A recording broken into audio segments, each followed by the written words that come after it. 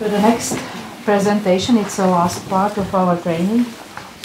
And let me introduce Michal Karpisek, our colleague, which is an experienced ELISA researcher, but he's also involved in clinical validations, and he's a coordinator of one of our Horizon 2020 project.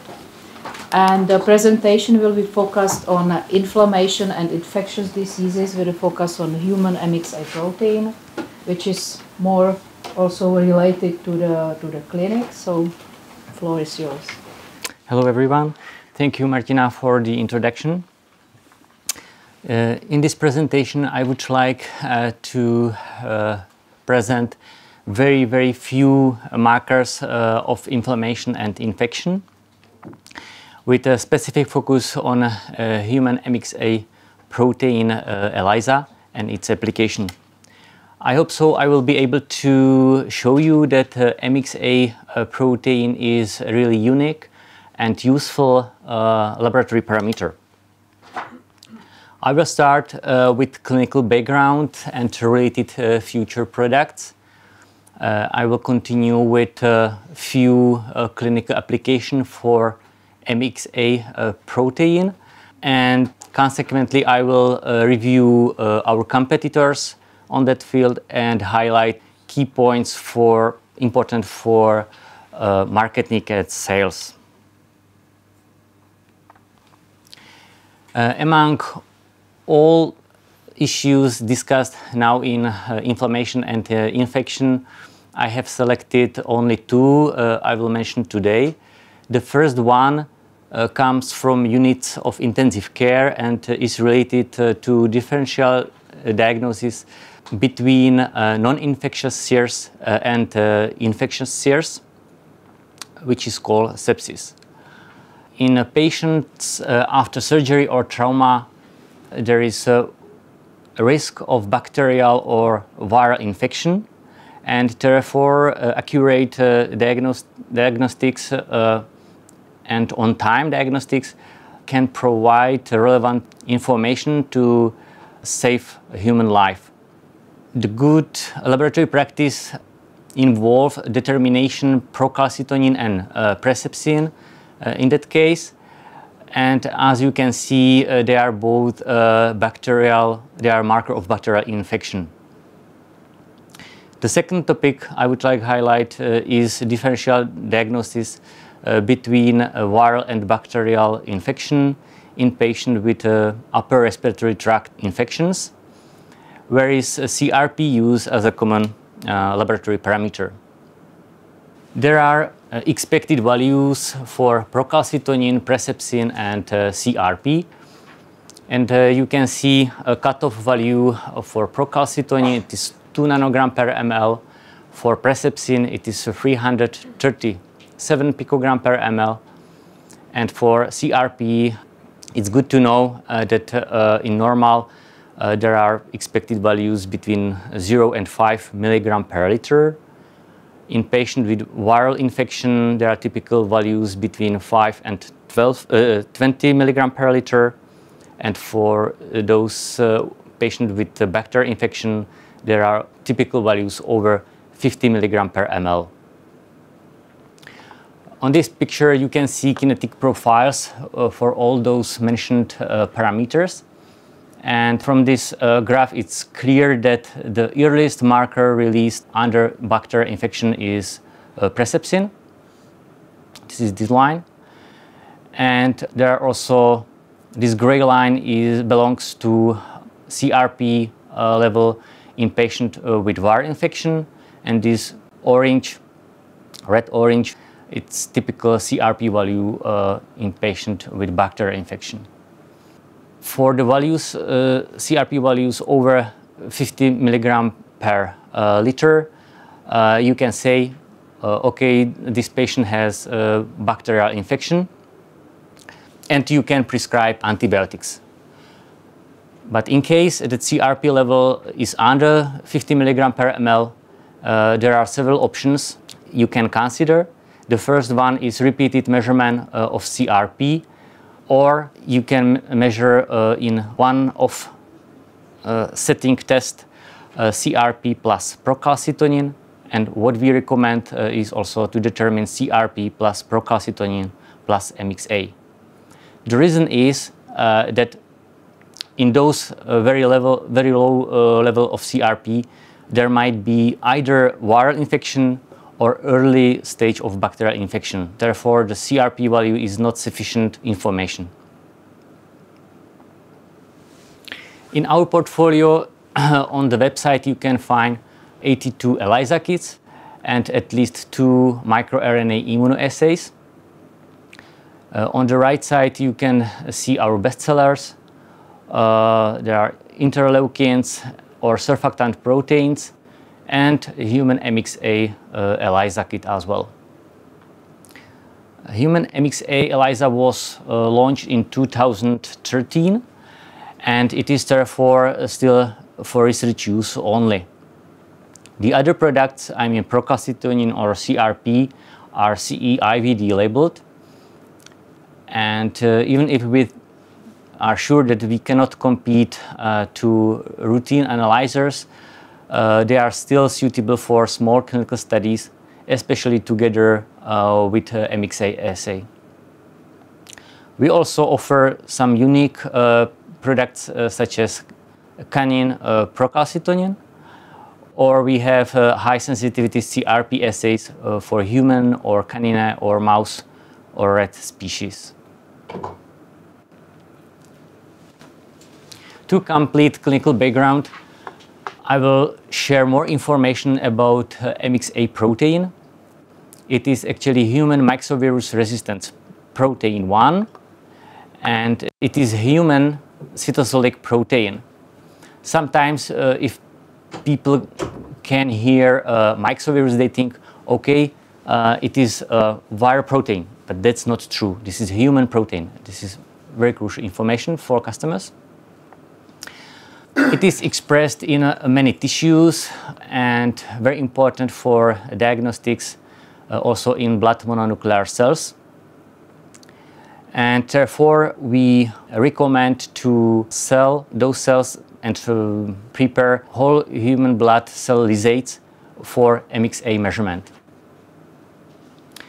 Human MxA protein is a product of the gene MX1. And this gene is upregulated in response to interferon alpha and beta or directly by viruses. Biological activity is based on oligomers created by MxA, which interact with viral nucleocapsid and inactivate it. MxA is upregulated interferons, and therefore it is a marker of viral infection, or can be used for monitoring of treatment patient treated on interferon-beta therapy. There are actually 2 options. The first one is to determine interferon bioactivity, and the second one is neutralizing antibody development. Interferon bioactivity is actually a phenomenon based on the fact that half-life of interferon is about 4 hours, in comparison to the MxA, which is 2.5 days, and therefore provide more robust results. About neutralizing antibodies, I will talk later on, so you will get more detailed information. As I said, MxA protein is a marker of viral infection, and therefore can be used for differential diagnostic between viral and bacterial infections. We are proud that we hold a license from the company Kiowa, who actually developed the assay and published very nice publication in 2012. And we received the license, and therefore we use the same antibodies, the same dilution buffer, the same detection system. Kiowa also evaluated our standards, our internal control, and therefore we can call this publication as a reference on our product as well. In that publication, they introduced the immunoassay itself and also presented some clinical results in patients with upper respiratory tract infection. And as you can see, the marker can differentiate between patients with viral infection and bacterial infection with the cutoff value 40 nanogram per ml. There is a question whether it makes sense to differ between viral and bacterial infection in all patients. And my answer is no. But there are still groups of patients which can benefit from this differential diagnostic very much. Good examples are newborns and infants with upper respiratory tract infections. And the reason is that you can find viral infection 6-7 times more often than bacterial infections. And therefore, antibiotics treatment is overused in this group. Moreover, antibiotics can damage immature immunity system. And moreover, in infants, you can find very low interleukins levels or unusual CRP values. Therefore, CRP measurement do not provide accurate diagnostics, and new or improved diagnostic is required. The solution, and we believe that the solution is to use our MxA ELISA kit. Targeted users are therefore neonatal or pediatric centers, or it can be also pharmaceutical companies who develop or produce antibiotics or antiviral drugs. Another application is based on monitoring of patients treated with interferon-beta. Typical case are patients with multiple sclerosis, which take interferon-beta as a first-line drug. Here in Europe, it is produced by several companies like Biogen, Bayer, Novartis, or Merck, and therefore they can be potential users as well to determine bioactivity of interferon-beta. But there is not only pharmacology or professional society interest. There is also a guideline published by European Medicines Agency for interferon-beta treatment. The agency recommends to use specifically MxA protein for pharmacokinetics or pharmacodynamics measurements, and also mention MxA protein or MxA assay to determine neutralizing antibody. Right now is the point to explain what neutralizing antibody are. In patients who take interferon as a drug, develop in 4-5% of them autoantibodies against interferon, and they actually take drug, but they are not treated at the end. And this is a very dangerous situation for them. Therefore, you have monitor presence of neutralizing antibody in patients treated with interferons. Very good example how to use MxA marker for bioactivity determination and neutralizing antibody assessment is the publication from the journal International Immunopharmacology, published recently in September 2018. And it was published actually by the group from pharmaceutical company who wanted to enter EU market with the drug called Resigen. And I should share that they used our ELISA kit in this publication, so it is very good reference on it. And you can find the procedure how customers can follow. At the end, the drug already received the approval and can be used in vivo in Europe. In more details, how to monitor neutralizing antibodies. In patients who are treated with interferons, after the first dose, MxA level is raised and keep the level for the whole time of the treatment.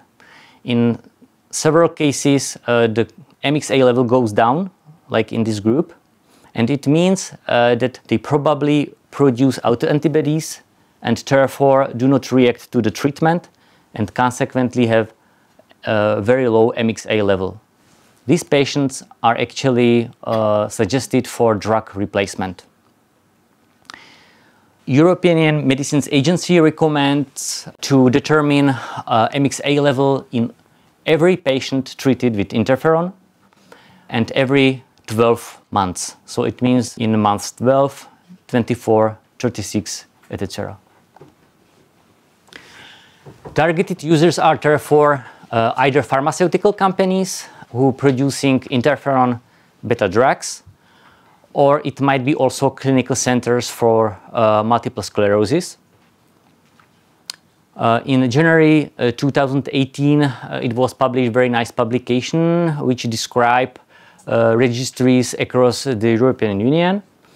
So I have found out the website in this publication on the Czech register, and on the website of the register I have found out 15 centers for multiple sclerosis. We are going to contact and offer them MxA kit for neutralizing antibody development control. Now I will review our competitors.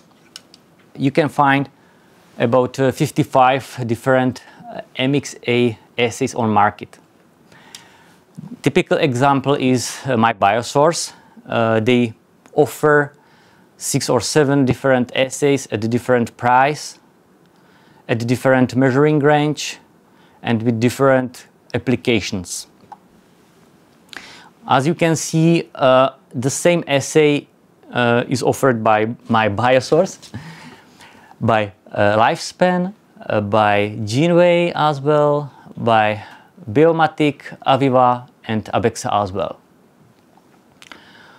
So at the end, there are only 2 or 3 producers of the assays, and the competition is not so strong.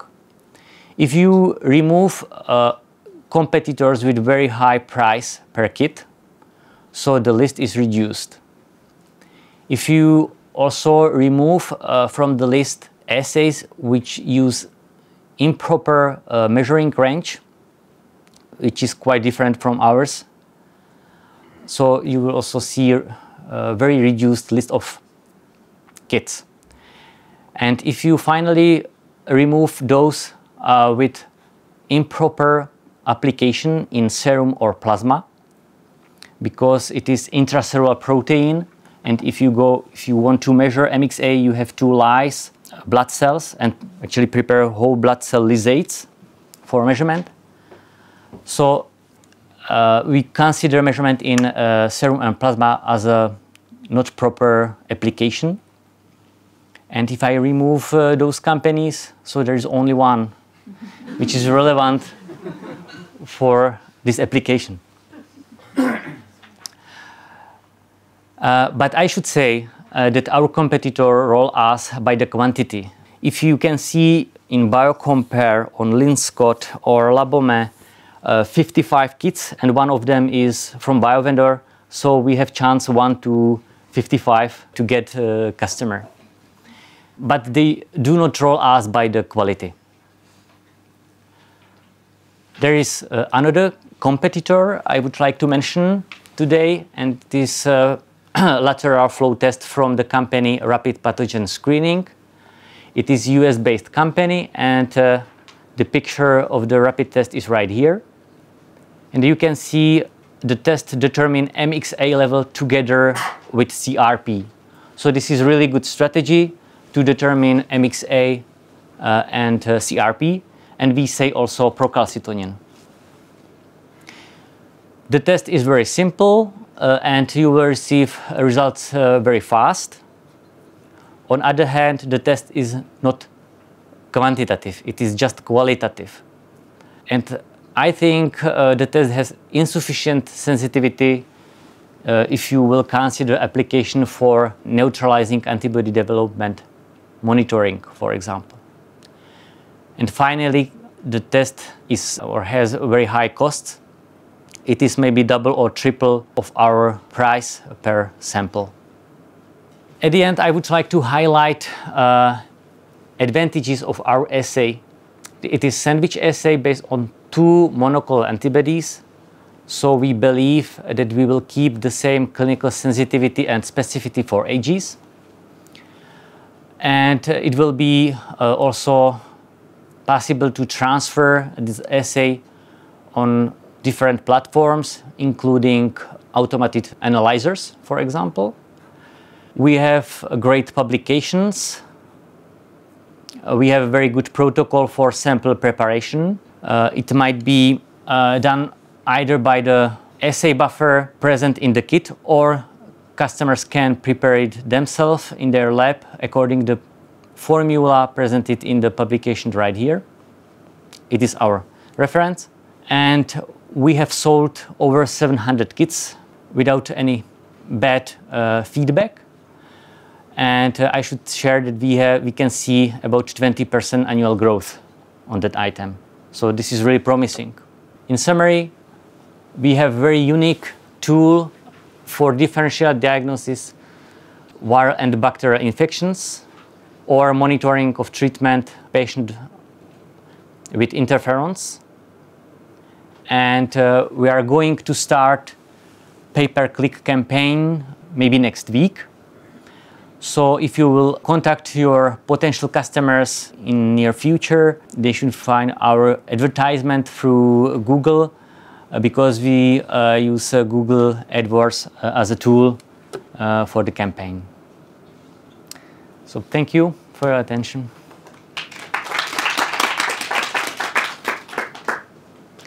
Do you have any question, please?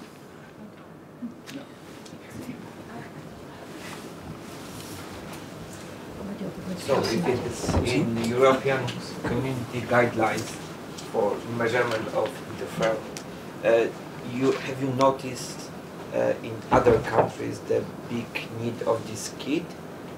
What they are doing now, if this is the only one which measures this tissue, so how do they handle this nowadays? Do they obey this? Actually, there are 2 options. You can either measure mRNA or protein. So most of them, they try to measure both. But I think 5 years ago, they started with mRNA. So this is a method they can use anyway. But there is still a difference between mRNA, which is not so robust, stable, etc., in comparison to our protein. We know it from our cooperators from hospital. There is one in Prague. They started with mRNA. They are really famous on that topic. And in face-to-face talking, they told me, we don't more want to use mRNA and want your protein assay. But the costs, the price, comparing the mRNA testing, comparing to your kit. The truth is that in Germany, it is a part of additional insurance, health insurance. So it is covered, for some countries, it is covered by additional insurance, but not in the Czech Republic and probably not in Poland. So therefore, in Czech Republic or in Poland, there is the only chance that the patient will pay for this investigation directly. But if you consider, if you have multiple sclerosis, and if you have chance to get information that your drug does not work, and you can lose 1 or 2 years to get the information from clinicians that your behavior is worse and worse, and you cannot get back. In that situation, you will be happy to pay, let's say, €10 for the measurement. Of course, but the doctors has to be convinced to do this to their as patients and to offer this. Yeah. Okay. But the very crucial information is that Germany, every time they are a few years in front of us, so they already have implemented in their additional insurance. So we expect the same in the Central Europe as well. Our job is to inform the doctors now about the do they know, the doctors who take care about multiple sclerosis patients? Do they know? Not well. Not well, and we are trying to start the campaign first, and therefore I'm talking about it today. And we have running more clinician studies which can support on the publications, and on the publication we will present some results. So we will support this request from customers, but it is run for years. It is not for the next month.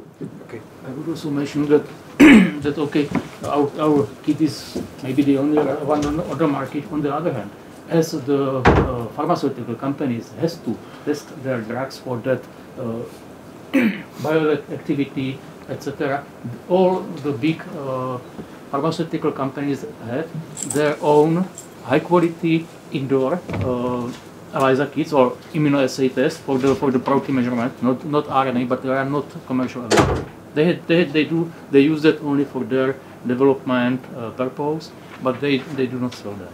But so pharmaceutical companies knows about the need and knows about the use of the test. It's absolutely true. Every company, Merck or the others, actually have in-house assays. They measure it, but they don't share it with the other competitors. It's normal. They don't care if they can still sell the interferon. So it's good for them. Yeah, but on the other hand, they don't want to support competitors. It's clear. But if you would like to enter this community and you don't have assay for that, so our kit is a really good chance, as I have given example. And if you would like also compare the drugs between, it needn't to be done by the pharmaceutical company, but the centers. They simply want to know, want to titer the drugs and compare them.